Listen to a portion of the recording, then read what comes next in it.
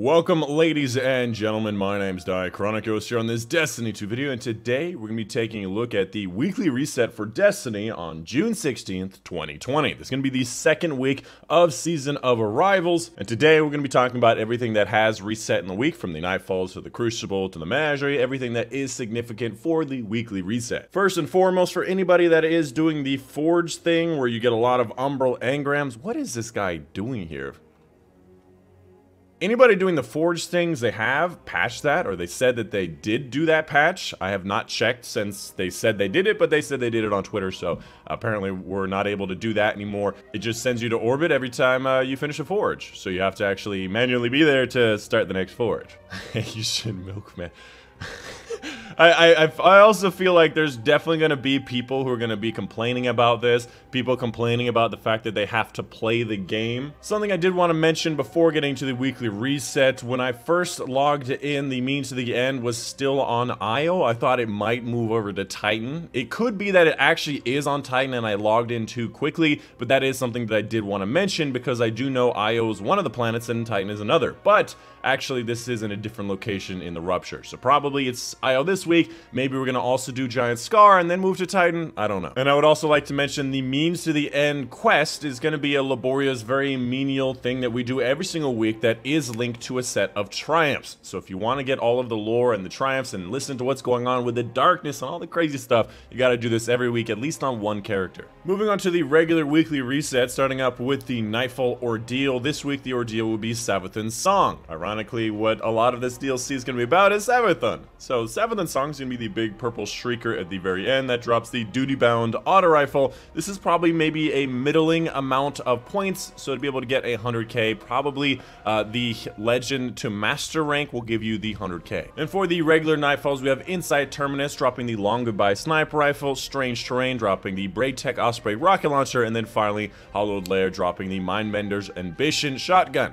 Quite a popular shotgun, but has been replaced by Felwinter's Lie. The heroic burn for this week will be Void Singe. As for Crucible, the rotating playlist, we got Team Scorch. Everybody got a Scorch cannon in a team. A lot of fun, definitely very interesting. The other one will be Countdown. Reckoning this week will be the likeness of Oryx. If you want the spare rations, it is an opportunity to get it this week. A note, spare rations is sunsetting at the end of the season, so if you want to use it for anything like Iron Banner, Trials of Cyrus, high-level Nightfalls, and the future raids, you're not going to really be able to bring it along with you because of the low power. But for everything else, it's still an incredible weapon.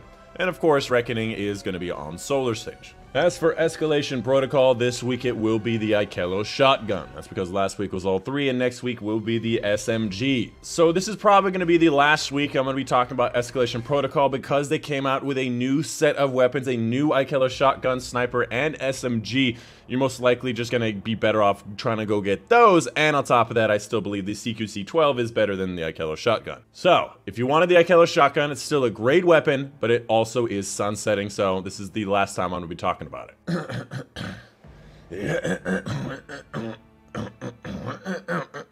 The flashpoint this week will be taking place on Io, so completing the public events, lost sectors, and heroic adventures to get this done quickly, and I do believe this should count the contact public event. It is a public event, so you should be able to get both at the same time. Hopefully, whenever Titan comes around for the flashpoint, we can also do the public event there. It'll be nice. It'll be nice.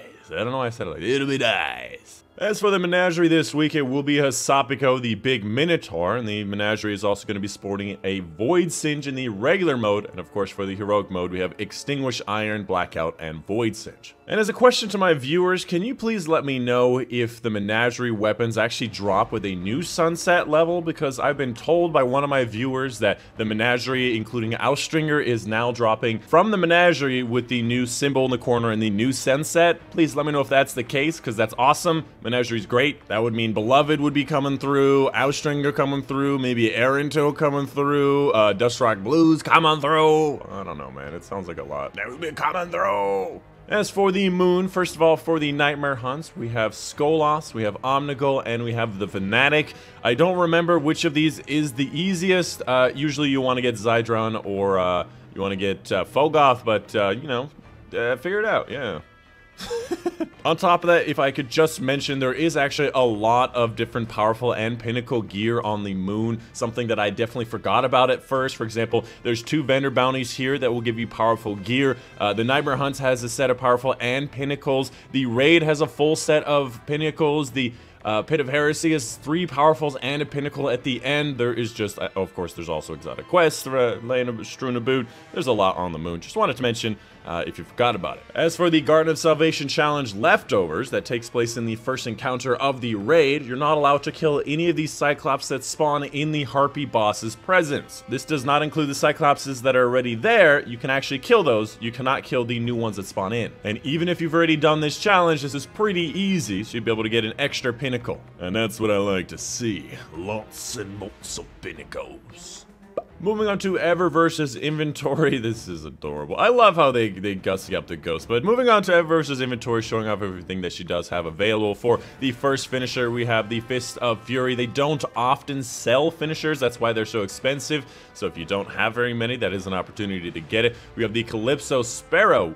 Ooh, I did not think that this was going to be like this. You know, it might be a thumbnail. It's a nice looking sparrow. We have the Warsat of Rival. We have the Virant Medusa. A very nice shader for weapons. It definitely colors very nicely. Some weapons have more of a black and green. I would recommend it if you don't have one. Oh no.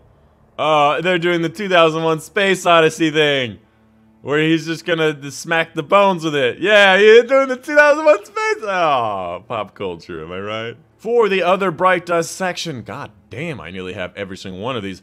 We've got the Mirror, where you're actually just looking at a mirror view doing the same thing. You've got the Burnout vehicle, got Boxer's Dance, got some shills, got some more emotes, got an ornament for the tractor cannon. Very bonerific. Got some ghost projections, more ghost projections, arrivals, shaders. Pretty straightforward. I did notice, by the way, there's a lot more shaders here than there used to be last season, which is very nice.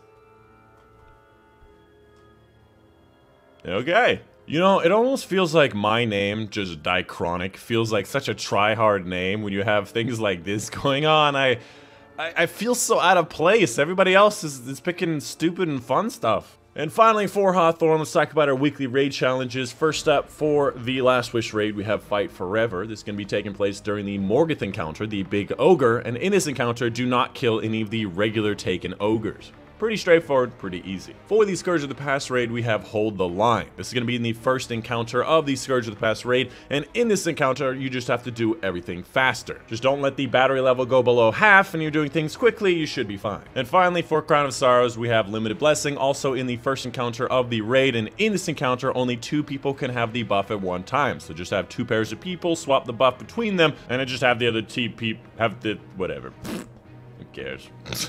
And that's it. That is the end of the weekly reset. Let me know in the comments down below if you have any questions, any concerns. I'd be more than happy to help you out. Trying to get into answering the comments. Apologize, has been a little bit absent lately, but yeah. Make sure you check out my live stream. I always have every Tuesday at 12 p.m. Pacific time that I do right after my reset, as well as the other times I also stream throughout the week, so come check us out. But we will be playing live, getting some powerfuls, leveling up our characters, getting ourselves to the maximum power, ready for those Grandmasters in July. But yeah, that's the end of it. Hope you guys did enjoy. My name is Dychronic, and I'll see you guys on the next one.